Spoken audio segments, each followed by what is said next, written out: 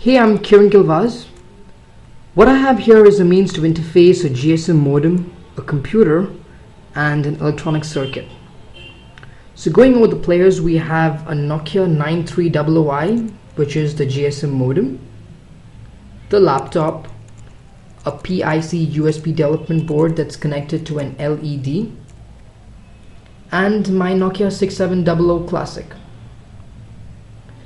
The basic code here is done in C#.net. Alright, so let's see what happens here. This is the UI I've designed. The modem is connected on port 11. Clicking on connect opens a serial connection to the modem, and clicking on listen initializes the application. I now dial the number for the modem.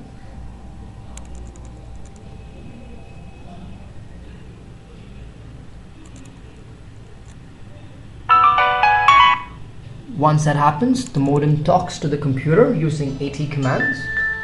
The computer talks to the USB interface, and that's when you say, "Let there be light."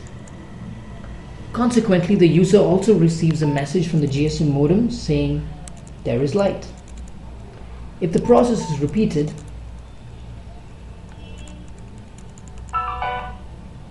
the light goes away. The user also receives a message saying there is no light.